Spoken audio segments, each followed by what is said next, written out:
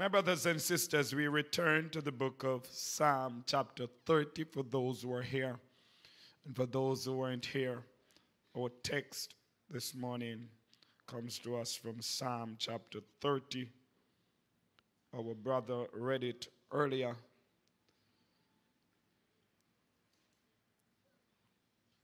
The verse 5, for his anger endureth but a moment. In his favor is life. Weeping may endure for a night, but joy cometh in the morning. One of the things in Jamaica, when you read a passage of scripture like this, especially verse 5, most persons are looking out. Either somebody is dead or it's a funeral sermon. Weeping may endure for a night, but joy comes in the morning. Amen. And so many songs and scriptures, we have just attached them to funerals. So when you choose to sing them or deliberate on them on a Sunday morning, some person's wondering, I wonder what pastor dreams he know.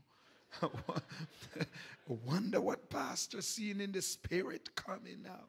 Wonder who is going to die. Amen. But all scriptures are given for edification and the uplifting of the souls of man. And so we return to Psalm chapter 30. I told you this morning that it was written by the 8th and youngest son of Jesse. And this man was from a kingly tribe of Judah. And that he was the direct descendant of Ruth the Moabite. He began as a shepherd in Bethlehem. Amen. He was an anointed king, or he was anointed to be king after the rejection of King Saul. He was a man after God's own heart. He was a musician, played his harp well, knew the chords, yes. He was a poet. He was the one who broke the Philistines' power by bringing down Goliath, the Philistines' giant. He was the greatest king ever ruled over a united Israel. Amen. And so our topic that we focus on this morning is disabled but not disqualified. Disabled but not disqualified. The word disabled means to have a physical or mental condition that limits movements, senses, or activities. It is at this time that a person sometimes thinks about all that he or she went through during such period when it initially took place, or even what led to its occurrence. My brothers and sisters, disabilities can sometimes lead us to disqualification. Amen. Being disabled can sometimes lead to disqualification from future positions or opportunities. Being limited, unable to move independently. That is when one becomes no longer approved according to what I would want to say human standard or view of point. My brothers and sisters, in the passage read and verse 5 to be exact, I want us to look at the word weeping, which represents night or darkness. Night or darkness represents weeping, and it goes in the reverse. It says weeping may endure, and we have got to look at the word may. The writer David was deliberate in his writing when he says may. It may endure for a night. Hallelujah. He said, but in the opening words of that verse, it says, for his anger endureth but a moment. His anger endureth only last for a moment, for a while. In his favor, in his desire, in his delight is life. Oh, somebody praise God. And then David says, weeping, the crying. Oh, hallelujah. Church, being disabled can be referred to as dark periods, depressive moments, stressful times, unbearable, intolerable moments, which at times can be pitch black. Talk to me now. Darkness can be pitch black if there are no street lights. Hello?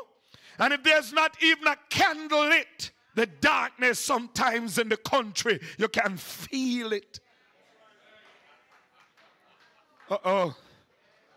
It's my time now. I got all the time to preach now. In the country, it's pitch black. Sometimes you can feel it.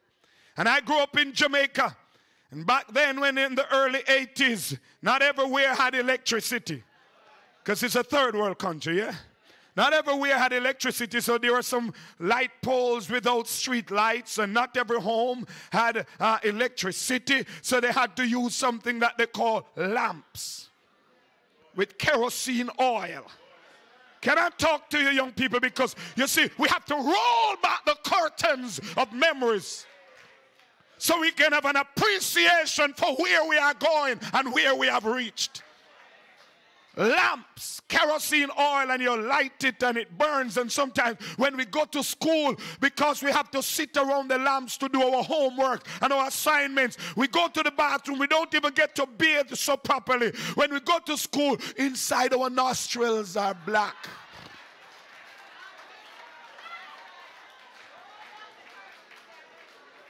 I'm rolling back the curtains for some people to know that some of us didn't get here easy.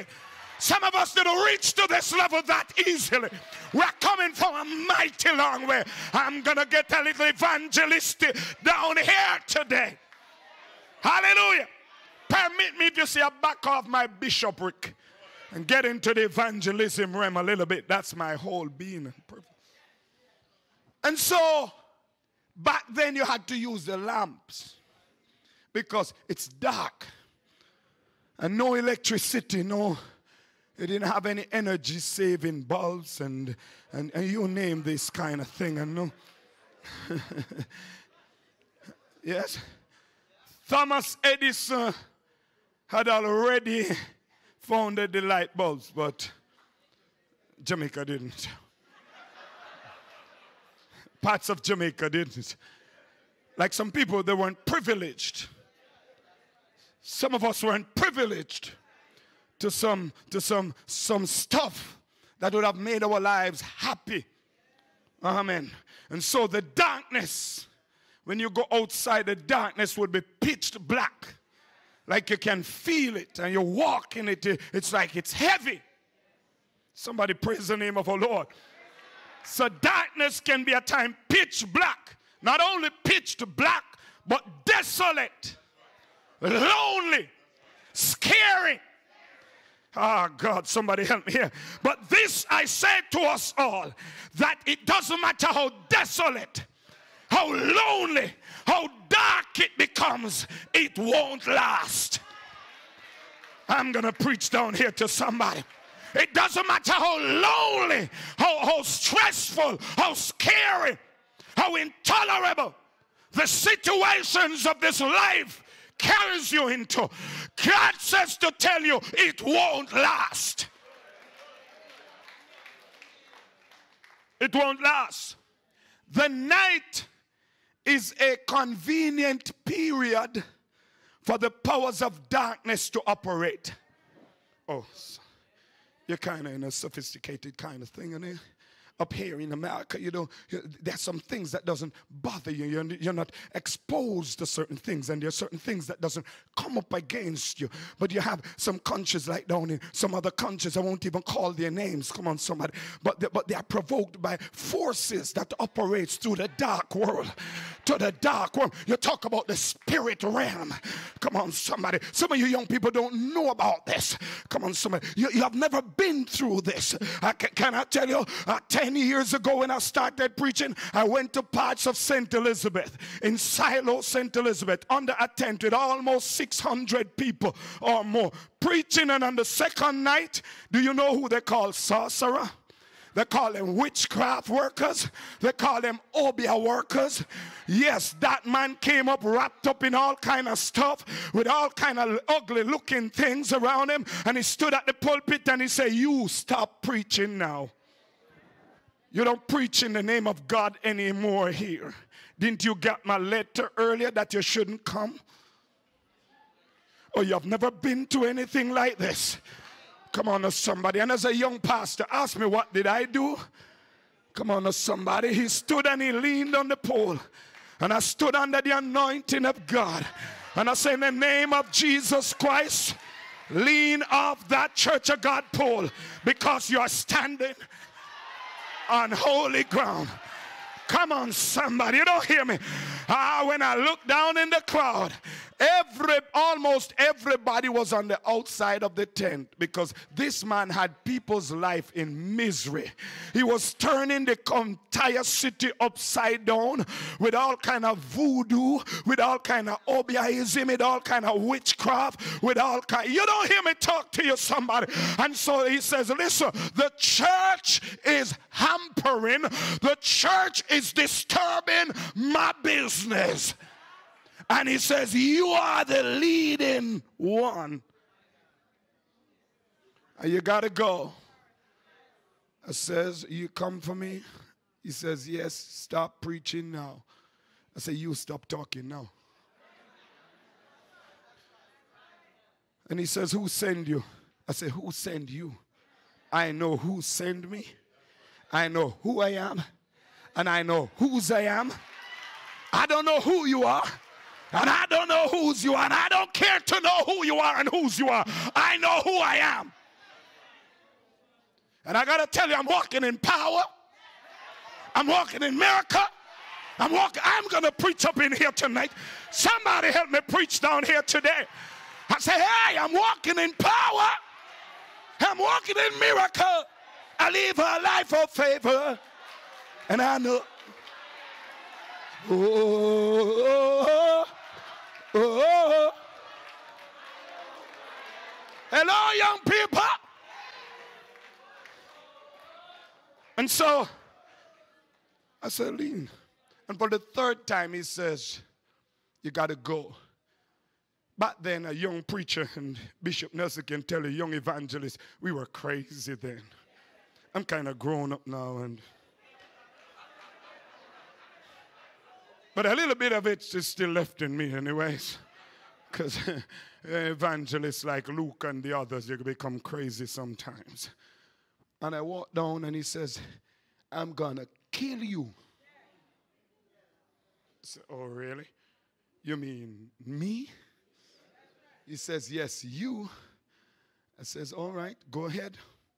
But I give you 10 seconds to surrender to God, or God is going to destroy you by the very utterances that proceeded out of my mouth in the name of God. Hallelujah. I picked up my Bible back then. You know, you want to look like a real preacher and evangelist. You carry a big Bible. So when you walked in church, man, you have a big Bible. Everybody say, it's Pastor that. So I wanted to have that pastor look with a big Bible. I used to preach with tablets and these small Bibles because I want a big Bible. And I picked up my big Bible. And I says, lean up, in plain Jamaican term, excuse me, please. But I wasn't so decent. I wasn't so decent then. So I said, ease off the church porn. He says, I am going to kill you tonight. You hear me? And I stepped down and I said, God, I come in the name of Jesus Christ. Whatever you tell me to do, I'll do it. I said, Jesus Christ or the devil. And I stepped down and I held up my Bible.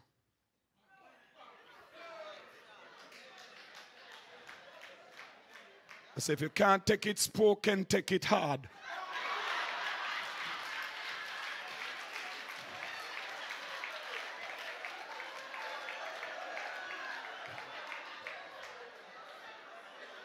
And I gave him one, and he went like this. And I said, what do you say? He says, I need you. I gave him two, and he went like this. I says, declare your position, who you are, whose you are. He says, I need you. And I went down and I gave him the third, and he rocked back. What? And then he ran out of the tent. And he said, you, I give you 9 days to live. I say, you, I give you 3 days to surrender or dead.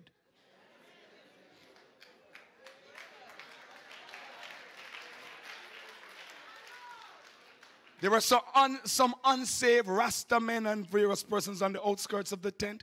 They said, Pastor, are you we want down here? You know how long this man giving us trouble? Everybody's afraid of this Obia man. Everybody's afraid. Everybody's life is in shambles. You know, ask me what happened. On the 3rd day, everybody kept calling me, Pastor, they found this man dead in his house. They found him dead inside his house on his bed. No gunshot wound, nobody trouble him. But if you trouble God, God will trouble you. I'm going to preach down here today. I said, if you trouble God and God's people, expect God to trouble you. There are some people, I'm getting evangelistic now.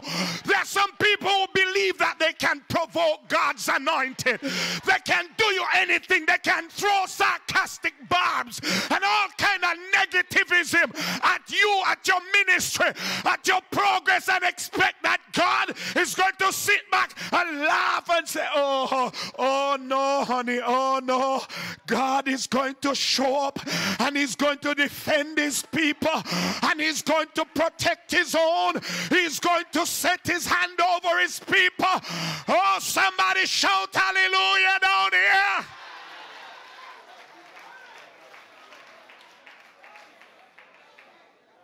Darkness is a convenient environment for wickedness. I said darkness is a convenient environment for wickedness. And it is a period when weeping and grumbling takes place. For the most part, it is the darkness and its happenings that has rendered many disabled today, but not disqualified. God himself has ordained that night should not endure forever. Can I tell you something? It doesn't matter where.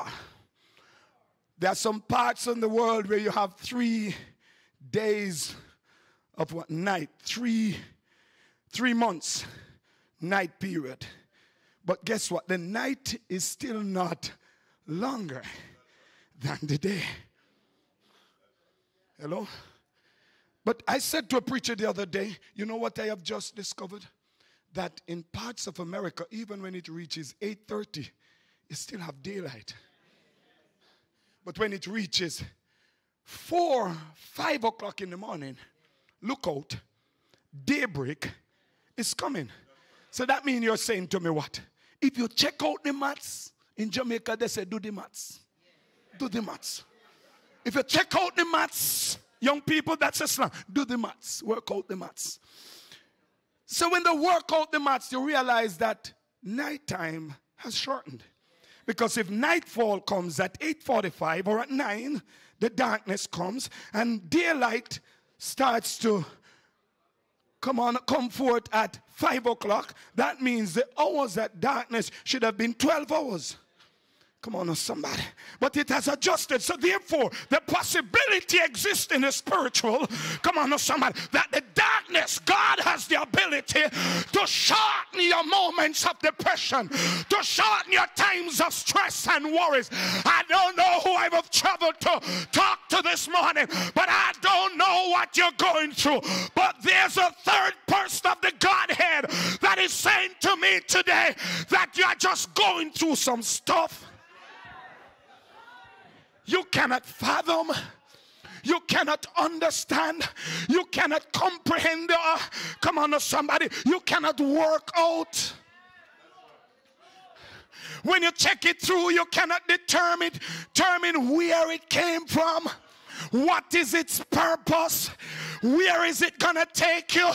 But one thing you know, that your faith looks up to thee, thou Lamb of Calvary, Savior divine.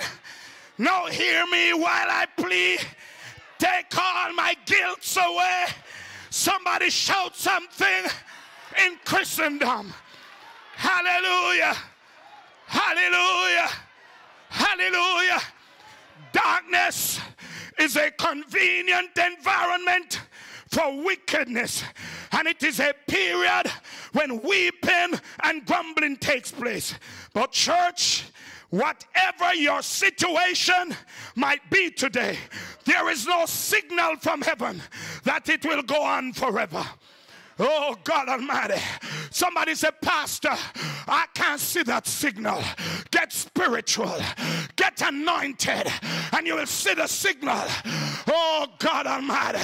There's a signal from heaven saying to somebody in this house, your moments of depression, stress, confusion, problems in marriage, in relationship, at the workplace, oh, with the landlord, with the tenants, oh, God Almighty, won't last.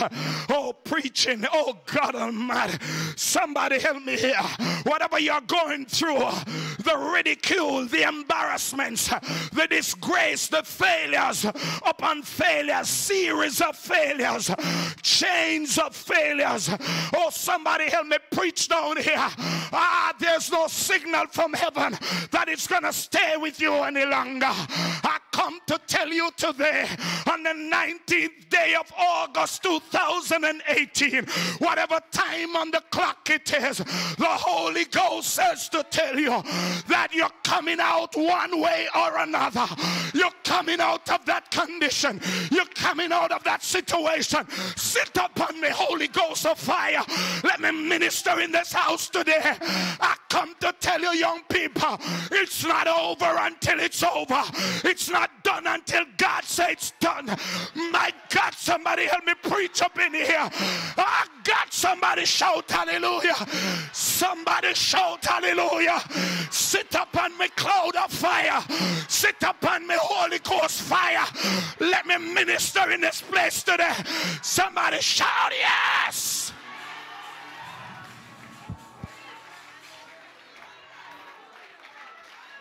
Oh God, somebody shout hallelujah. Somebody shout hallelujah. Somebody shout hallelujah. It won't last. It won't go 1 minute further. It won't go 1 day further. It's done. It's done. Oh, excuse me removing my coat, but it's done. Tell your neighbor it's done. It's done. It's over. It's over. Shout hallelujah. Shout hallelujah. You better let me loose down here. It's done. Woo! It's done.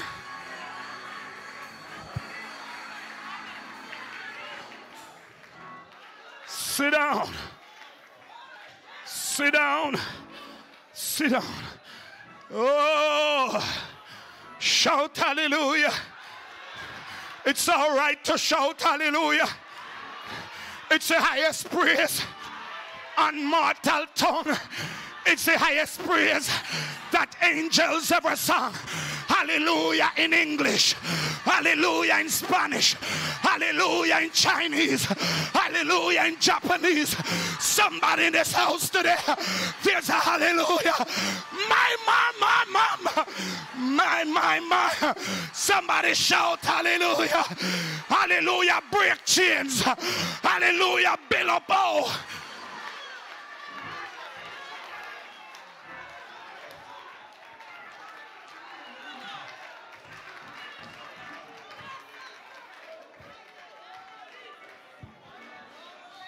Whoa. Sit down. Sit down. Oh, Bishop Nelson. You put me in a pulpit with pure anointing. I'm standing in an anointed pulpit. Anointing, anointing. My God, somebody help me down here. Oh, the fire of God is burning me in this pulpit. Somebody help me here. Somebody help me down here. Wow!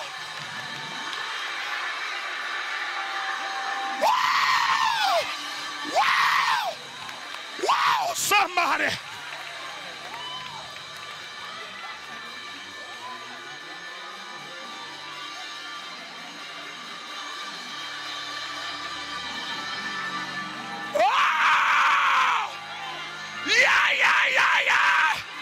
Yes!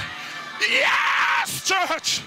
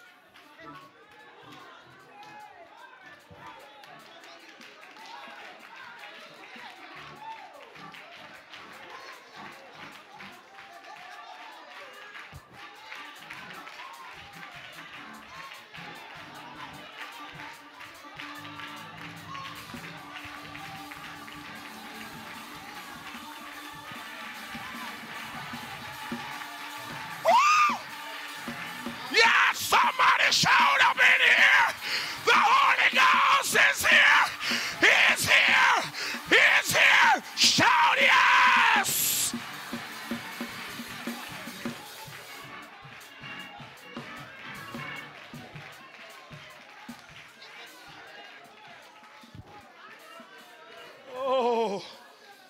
Oh yeah. Sit down if you can. Still a little bit more of my script. Well, the Holy Ghost seemed to want to mess up my script. The Holy Ghost want to mess up my script.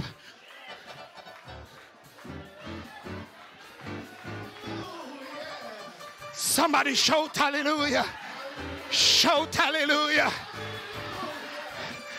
Rest your hand on your neighbor and say, neighbor, I am pleased to inform you that whatever you are going through that seem negative, stressful, depressing, confusing, God says to tell you, it's over. It's done.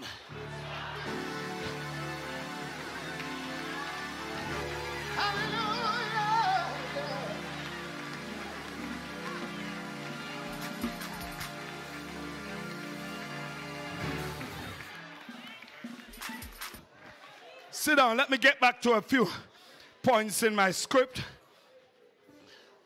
Yeah. Holy Ghost is messing up my script. Come here. You, sir. Yeah. No, the gentleman behind you.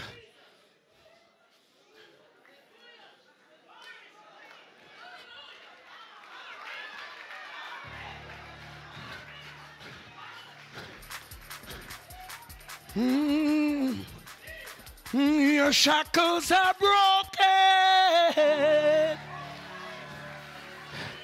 and you are delivered. Your shackles are broken. God's to tell you, you are set free. Mama, is this a Holy Ghost hand clapping church of God? He says to tell you your shackles are broken.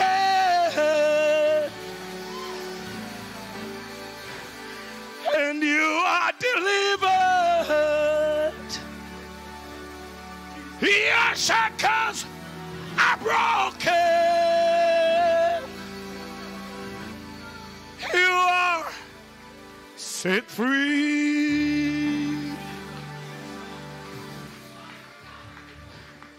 Whatever they are, God, you said it's broken. And he's free. We send him forth in that freedom in Jesus' name. Clap your hands, everybody.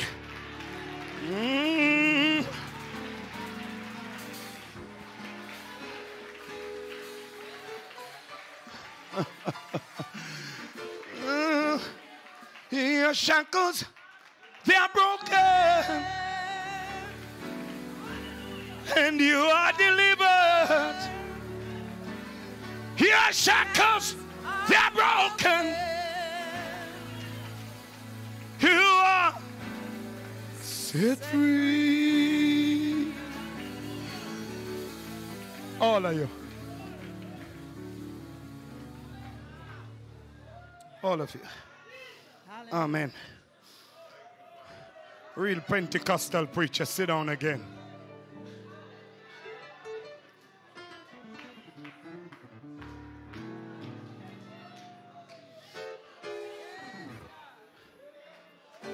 Church, so we look at the darkness. When the forces of the enemy and the assignments of Satan, they seem to be more effective. Satan seeks to carry out his works during the dark period because he's called the angel of darkness. But when the angel of light steps in, then the light does what? Comprehend. Come on, talk to me, man, talk to me. So it doesn't, when you look at a pitch black darkness, Bishop, and you get one candle lit and stuck it all the way in the darkness, it doesn't matter at what distance you are, you're still gonna see that little candlelight burning somewhere in the darkness. I want to tell somebody today, you're going through that dark period, but guess what? You're like the light. So the darkness cannot consume you. You still have an effect even in the darkness. Can I talk to you? Can I talk to you, somebody? Even in your dark period, you still have words that are positive. You still have a positive mindset. You still maintain a positive outlook. You still dress good. I'm going to preach down here. So despite the dark period, the stressing moments, when the same income has to do to supply or serve or service higher bills and demands, that's a dark period. Same income, no increase, more bills, greater demands, but the income seems to be small. What do? You still maintain a positive look because you're a child of God. Oh, somebody help me here. So I still maintain a positive outlook because there are some people who are expecting your faces to be disfigured. Because there are some people who know about what you're going through, and so therefore they are looking for you to react. You don't like when I preach down here. So they are looking for you to react according to what you're going through or in line with what you're going through. But because you serve a God, one that is always victorious, one that is always watching over us, I still can buy a new Kenneth Cole suit, still can wear a nice Dolce & Gabbana, still can put on a nice Tommy Hilfiger jacket suit that costs much, still can wear a new shoe, still can go to the barber. You still can go to your hairstylist. You still can go to your masseuse and the one who takes care of your facial look. And you're operating off little. But guess what? You know why your little has been stretching so?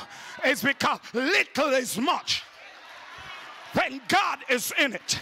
Can I tell somebody the little that I have? You know why I can bask and brag in God like that? Is because God is in the little.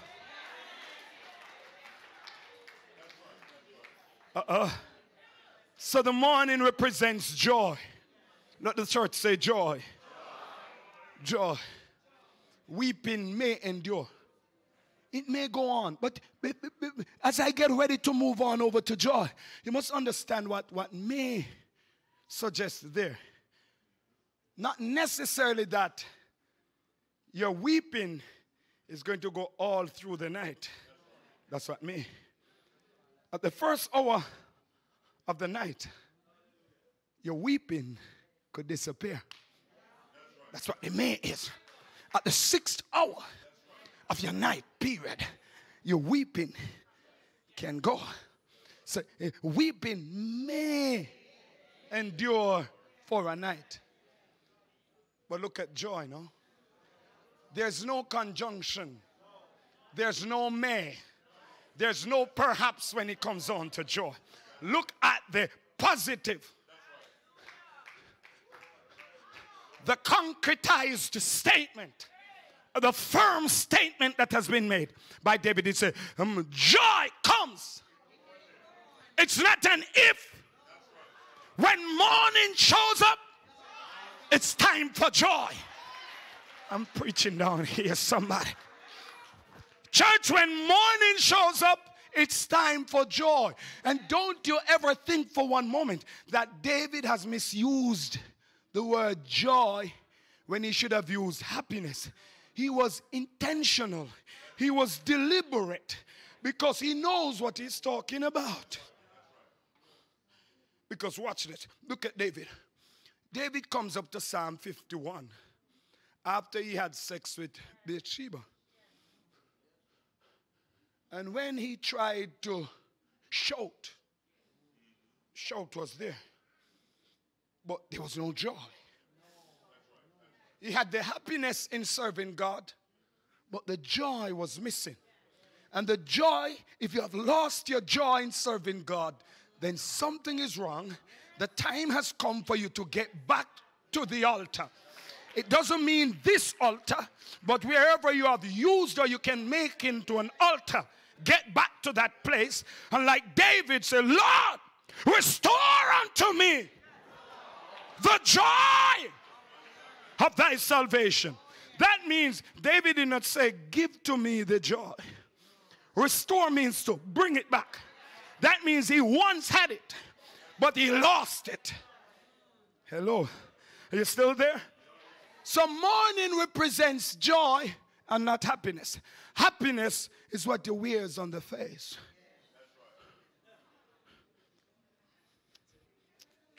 Na na na na na na. And you're happy. But not everybody who seems to be happy have joy. Talk to me. Not everybody who comes to church, they just wear that smile for you not to really bother them by asking, what are you going through? Because you're not wearing the usual face. And then you have some people who, listen, because they were created that way. They were created that way in wearing a happy face. See, it doesn't easily detect when they are going through phases because they wear that happy face. But the morning represents joy. And can I decree in this house and prophesy over this august body of people into your life that if any at all the enemy has stolen your joy, oh, help me here, it shall be restored to you today. Today, in the name of Jesus Christ, I decree it, I declare it, I speak it. Not as some of those false prophets or hurry come up televangelists, but as a mouthpiece of God sent down here today. Holy Spirit of God, I declare what you have deposited into my spirit over every listener, that their joy must return.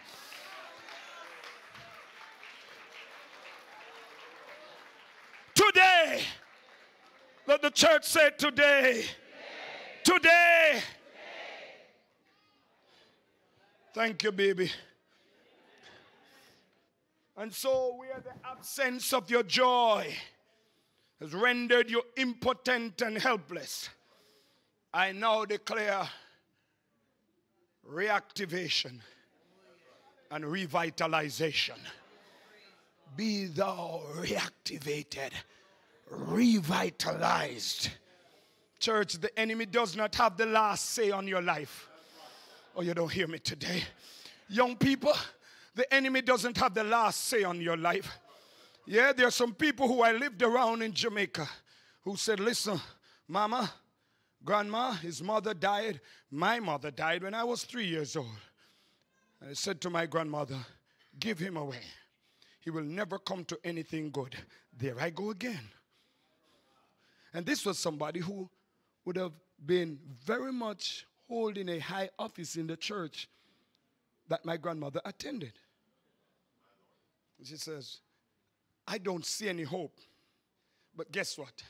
I am glad that she says, I, meaning she, not God.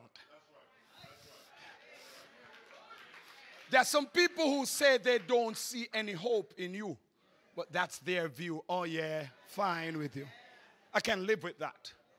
But what I can't live with if God says there's no purpose, there's no hope in you. Come on, somebody. Hello, somebody, are you still there with me? And so, said, give him away. It's not going to come out to anything good. But guess what? My mama prayed. My mama prayed. One morning, she knelt at her bedside. And she said, Lord God, remember Steve. And something moved in me. Mama prayed. God remembered. And who I am today. Her prayers counteracted the naysayers. Get me down here today. We better learn how to pray. The utterances of some naysayers of our lives. We better know how to pray and praise the negative utterances, perceptions, come on somebody, and declarations that they are placed on your life of your life.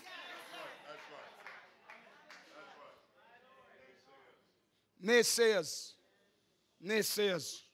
I reached a phase in primary school when they says, listen, the examination for you to move from primary school to go to high school, you won't be able to pass that exam because it requires so much, and I think you don't have the ability.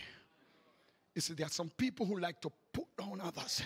You better let me loose in this place a little bit. Hello? There are some people who like to put down others. Hello? And guess what? I told my grandmother, and again she says, Lord, God, remember Steve. I went back to evening classes, and the teacher says, you're back? I looked at her and says, Lord God, remember Steve.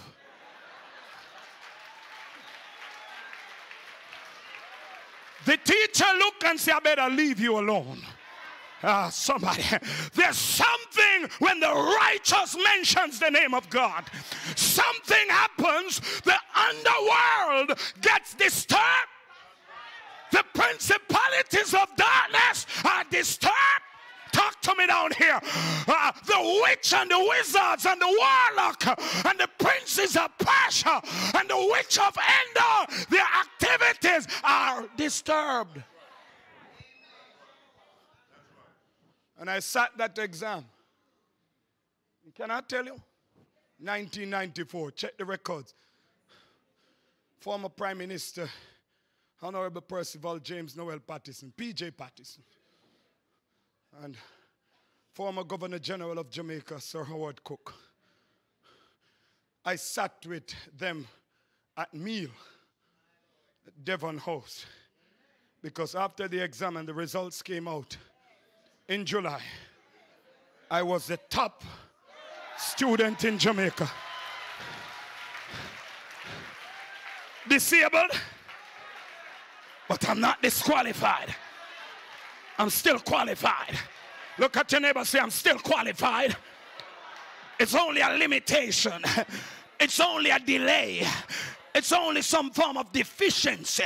God has the ability to fix deficiency. God has the ability to turn inability into ability. Come on, somebody. Can I talk to you? God has the ability to move limitations and allow it to become borders beyond. You're not talking to me down here? And I was awarded scholarship. Just like that. Look at your neighbor and say, just like that. I don't know how long you're going to take to invite me back. But I hope that when I come back, this that I'm about to release over you, there's some scholarship locked up for many of you. And I open the drawer, the filing cabinets, the offices. Come on, somebody. I call the committee together. Consider your name. Consider me, Lord. Oh, somebody help me. Young people, I release it over you. Walk into college. You don't know where the next semester fee is coming from. You don't know how you're going to make it through. But God says, I have great and greatness locked up, stored away for the righteous.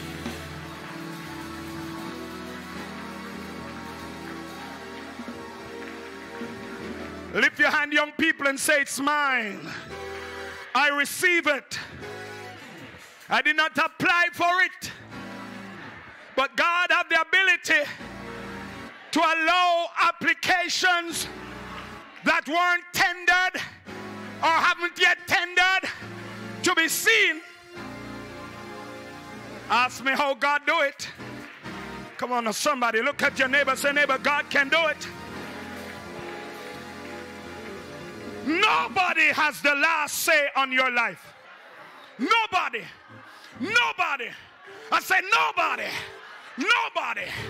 My God Almighty. Nobody has the last say on your life. It doesn't matter who, whether your mama or your papa, whether your stepmama or your steppapa,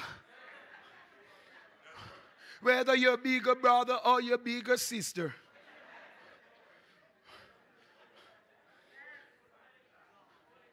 Whether your favorite TV star or your American Idol, nobody has the last say. God has the last say. Look at your neighbor, look at your neighbor. Say, neighbor, look at me good.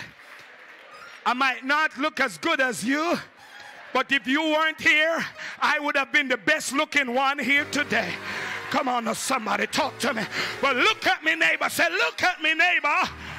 Look at me. You doesn't have the last say over my life. God has the last say where I go, what I become, what level I reach. So you better ease off. You better back off. You better excuse me, for I'm coming up. I'm coming up on the rough side of the mountain, and I'm doing my best.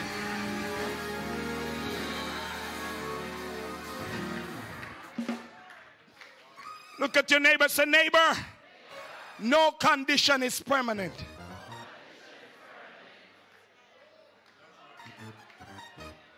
No condition. Your doctor the physician, the consultant, the one who was in the ultrasound department, the one who sits around the computer with your x-ray result. Talk to me here. Hello, are you still here? Your gynecologist. You name all the ist. They don't have the last say over your life. The one who have just read the result to you a past couple of days now, that you have a serious pancreatic cancer, that you've been diagnosed with leukemia, that you've been diagnosed with a stone in the blood, that you've been diagnosed with prostate cancer. Talk to me, somebody. That you've been diagnosed with some terminal illnesses. Can I tell you something? They can only look at the machine, tell you that. But if God says, I'm gonna get you out of it, nobody can keep you in it. They will give you the medications, and you're going to take the medications, because we're a people of faith and intellect, because we cannot just have the faith and no works. You have the faith, and the works is to go to the doctor prescribe the medication, you go to the pharmacist supply you with it, and you follow through with the instructions, and that's the work.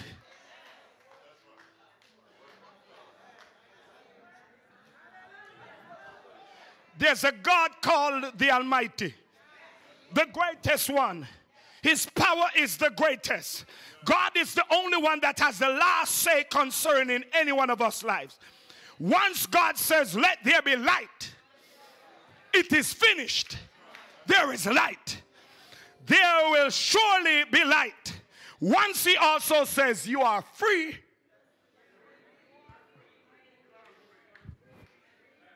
you are free. As someone who serves in the security and justice system in Jamaica, when you go to the court, you take a suspect or an accused before the judge, especially at the time of sentence, after he or she would have pleaded guilty, or if they didn't pleaded guilty, they would have went through the process of trial, and the judge and juror, if there's a juror, depending on the charge, if you're found guilty, then the judge would give you some days, and then he or she would have gone to his or her chamber, look through the laws, the amount of sentencing, sum up everything, and guess what? It would give you a return date as to when to come back for sentencing. When you go back for sentencing, the judge would ask the police, did you get his criminal records?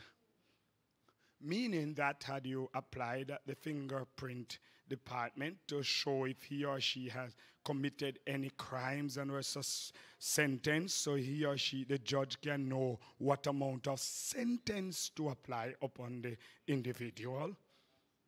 And then he would ask the probation officer to do a social inquiry, meaning go into the community, check with people, family, and outsiders as it relates to the conduct, the modus operandi of the individual, his associates, and all of that, and put a report together. And the judge would look through all of that, and then he or she would give the sentence.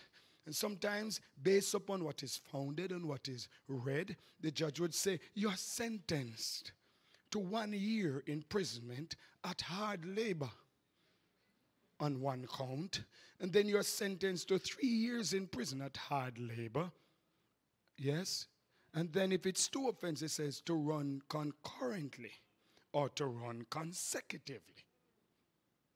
Meaning that whilst he served one, the other one would, whatever time frame, or he would have to serve 2 years, then go back to serve another 1 year.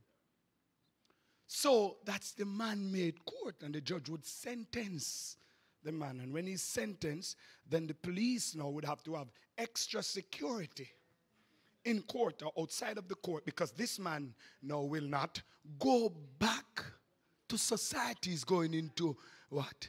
A confined space where his movements are further restricted and limited. Are you talking to me? And so the security will have to ensure that they bangle him, handcuff him firmly, and have a firm grip on this man, because if he runs, the police better run behind him or run ahead of him and say, come, my job is gone. Come. You hear me? And so there the man says, all right, the judge makes the decision, the final say, and his sentence. Man cannot sentence you unless God ordain it to be so. Are you there with me? It doesn't matter what they perceive. It doesn't matter what they were told. Hello, somebody. Because that's what your past is your past. Because what the judge would have done is to dig up the man's past.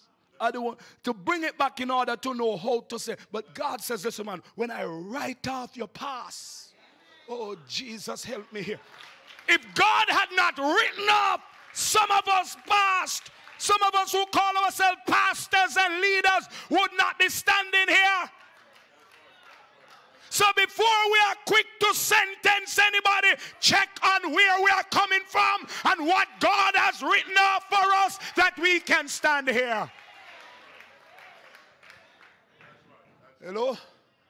Young people, I had messed up badly. 17 years old, I got saved. But I messed up. But guess what? I didn't stay down there. For a couple of months, I picked up myself. Hello, somebody. And for 20 odd years now, I am pressing on the upward way. Young people, you're going to have challenges.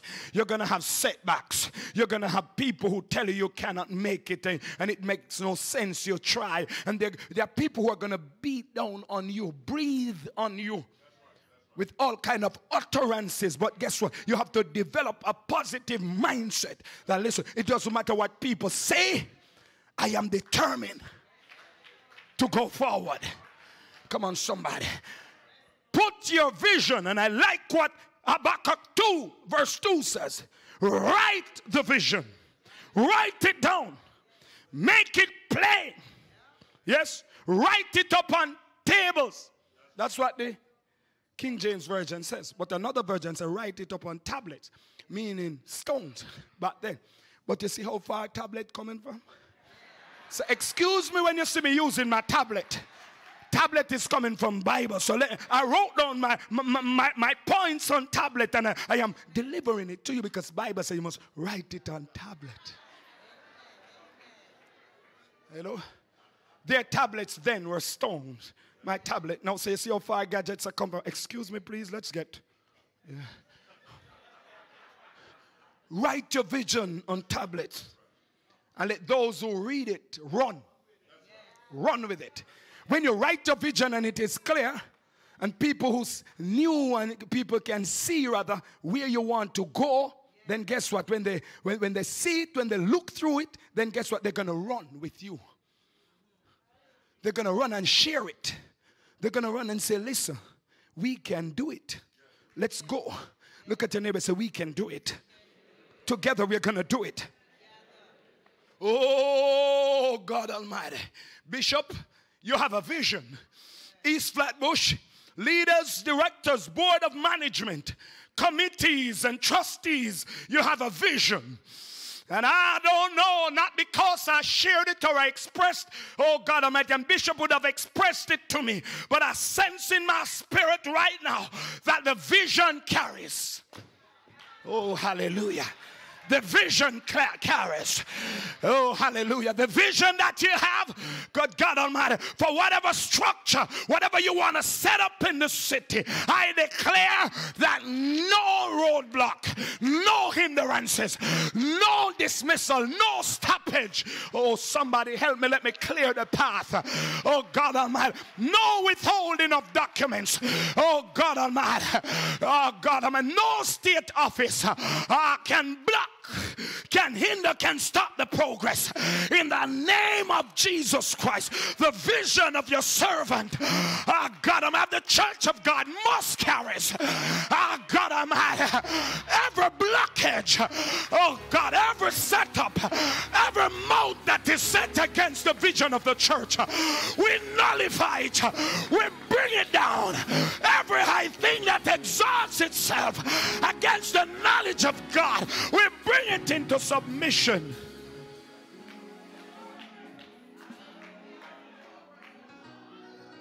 I feel that I'm fighting some battles.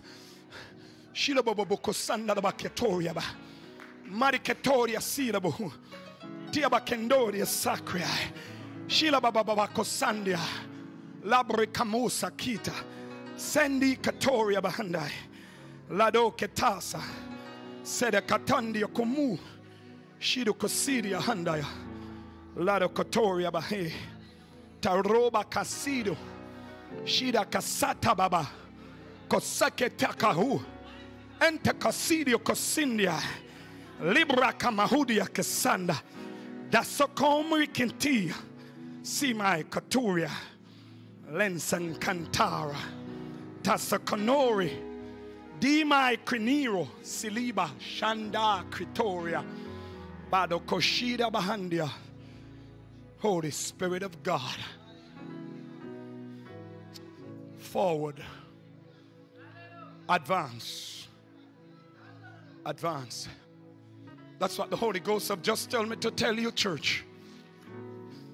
Advance. Advance. The Holy Ghost have just brought back a scripture to tell me.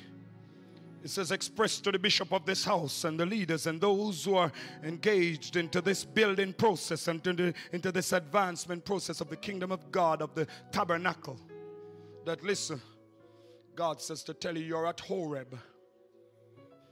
You're now at Horeb. But he says, get ready. I didn't promise you Horeb. I promise you the land of Canaan.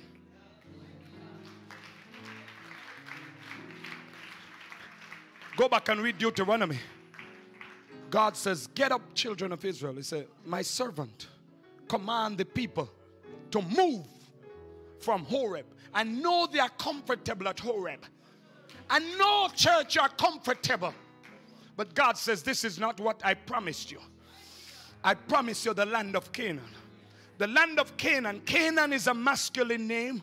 And it was a grandson of Noah who was named Canaan. That was Ham's son that was named Canaan. But we're not talking about the masculine or Noah's grandson. But I'm talking about the land of Canaan, which means plenty, which means abundance, which means a place of overflow. God says, I am getting ready to take you from Horeb. Horeb is the mountain where anybody want to be on the mountain. Come on, somebody. But I'm taking you into the place where the Perizzites, the Hittites, the Jebusites, the Girgashites, the Amorites, the Canaanites, and all these ites live. And listen, they are built structures. They are planted all kind of crops. And guess what? They are ready for harvesting. But God says, I will not allow them to harvest it. But I'm going to send you in. And you shall be the harvesters of what the enemy has sown. Can I tell you something? The wealth of the rich man is stored up for the righteous. I'm prophesying over this house. Can I tell somebody, never get discouraged? Don't worry. The wealth